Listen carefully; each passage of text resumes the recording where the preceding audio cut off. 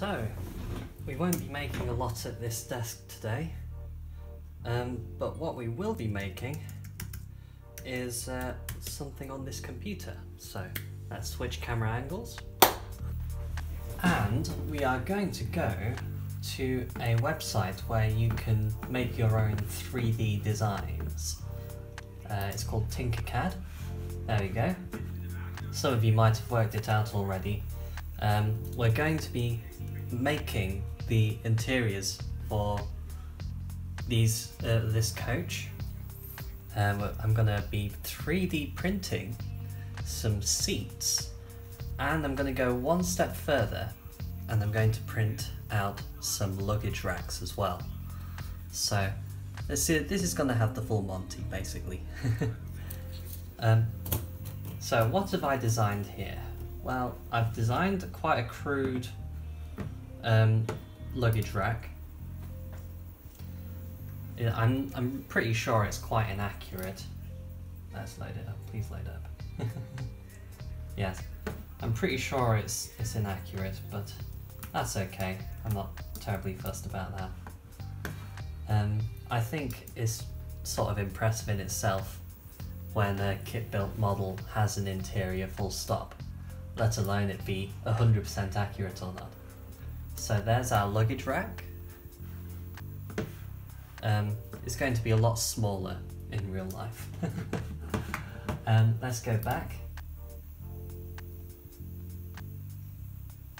The other thing is the seats. Now I've got third class seats. Let's show you the third class seats.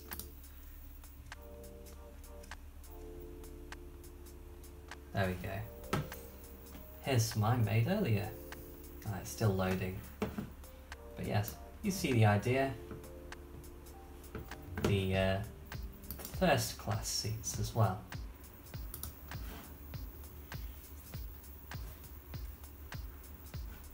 Ta-da!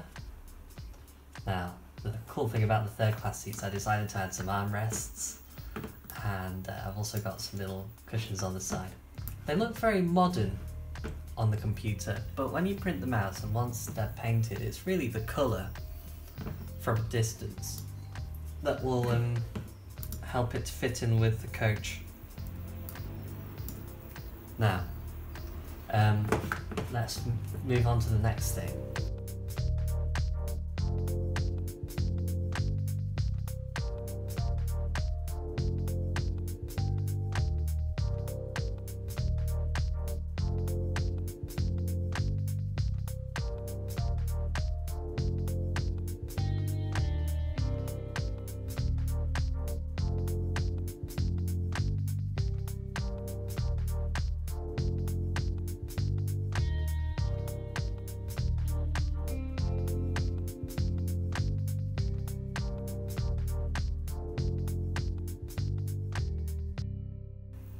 Right, so we're ready to print. I've just got to send this to the USB stick, export, and whilst I'm exporting that, I'm going to show you a very useful resource. London North Western Railway Society, they have the details of all sorts of carriages, obviously from that railway. And I managed to find the exact ones that I'm assembling. Tells you all of these details. Let me zoom in on that for you. Should be able to see that clearly, but they tell you the diagram, number of wheels, bogie vehicle, details like that, passenger doors. But here's the thing that I found really useful. They give you an interior layout. Now this is a composite coach, and I wasn't too sure where the first class went. Now I know that it is first class, third class, lav, third class, which the instructions didn't explicitly tell me, so that is very useful actually. And so it's printer time. Check out this printer. There we go. Again.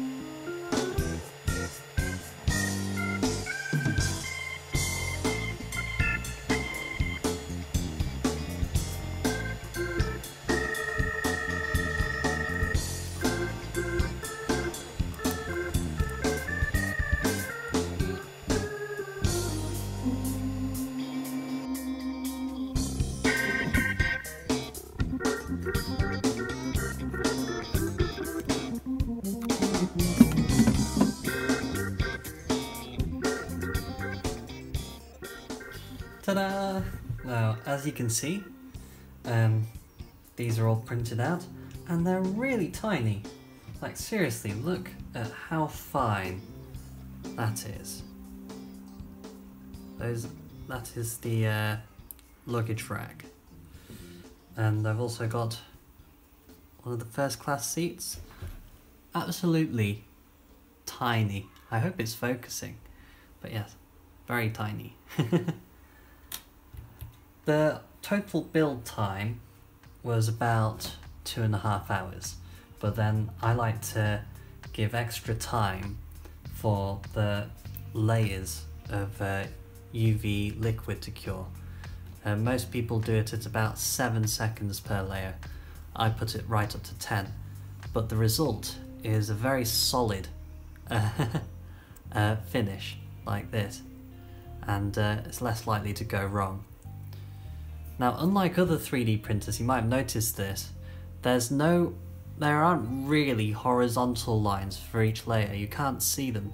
The layers are so thin and fine. The only lines that you can see that are like 3D printing lines those are a result of the low resolution of the UV light plate at the bottom. That's the thing that gives off light in specific shapes to produce each layer at any one time. The lines come from a lack of high resolution because I've got a relatively cheap printer. Anyway, enough waffle. I am going to prime all of these, and we're going to look into what colours we'll paint these as well, because that was something that I had to do a little bit of research on.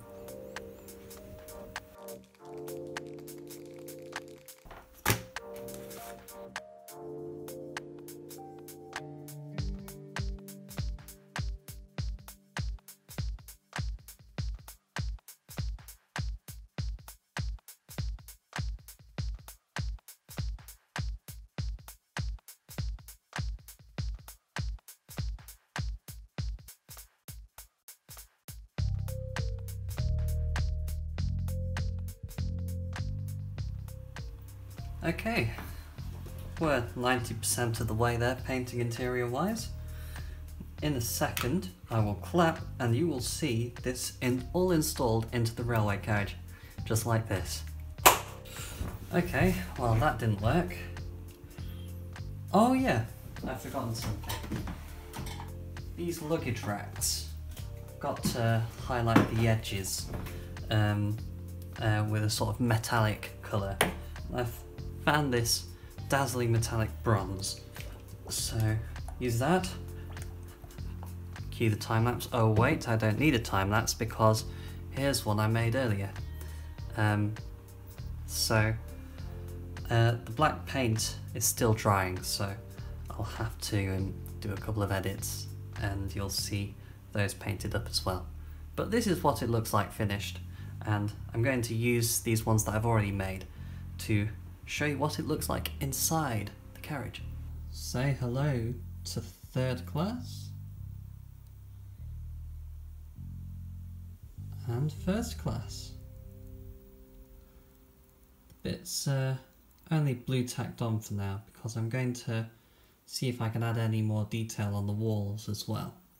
But that's something for the next part. I like to give credit to, I think it's Web Compound on RM Web, who told me exactly what the colours are in LNWR coaches. And basically they changed a fair bit in the 1900s, late 1900s to early 1910s. This was the colour of the seats up until about 1908, and then they started to be phased out. But yes, there you go. In part 6 we'll be doing some more painting of the coach sides. Now that is more painting, so that means it's going to take a lot more time to do enough stuff that's worth making a video about. So stay tuned for next Friday at 6 o'clock again, when I should bring out part 5. No, this is part 5. Part 6. Goodbye.